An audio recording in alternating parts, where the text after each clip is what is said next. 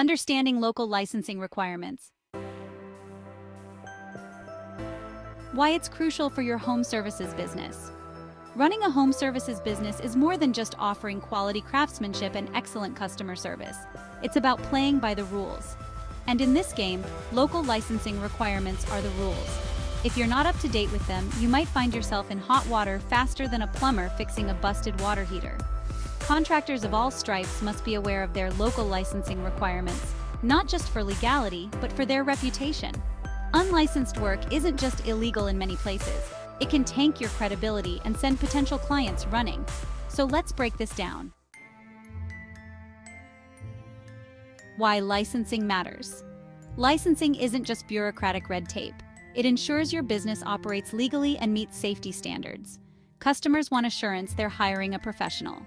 Having the right license is their first litmus test. Clients trust certified businesses and refer them to others. Without licenses, you risk lawsuits and shutdowns.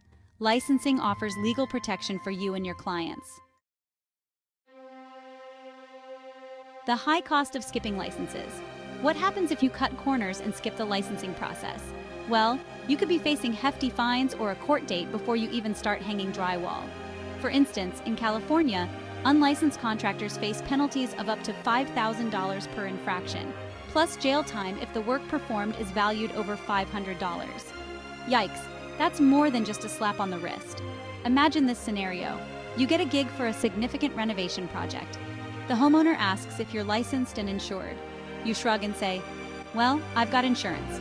The licensing? Not a big deal, right? Wrong. The homeowner reports you to the local authorities. The next thing you know, you're slapped with fines and left without a leg to stand on legally.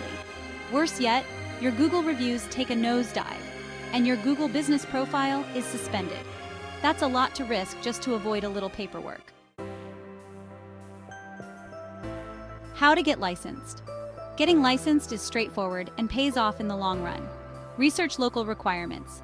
Licensing varies by state, city, or county. Visit your state's contractor licensing board website or call your local licensing department. Check specialty licenses. You might need more than one license. Prepare for exams and insurance. Pass exams and secure liability insurance. Stay updated. Renew your license annually or biannually. Use your license as a marketing tool. Display your license number on your website, ads, and business cards. Closing thoughts. Local licensing isn't just a hoop to jump through. It's the foundation of a legitimate, trustworthy business. Whether you're a solo operator or managing a fleet of service trucks, getting the right licenses sets you up for success. It boosts customer confidence, keeps you compliant with local laws, and unlocks doors to larger, more lucrative jobs. Don't wait for a fine or a bad review to push you into action. Get licensed today and get ahead of the game. Article written by Devon Osborne and video created by Juan Cruz.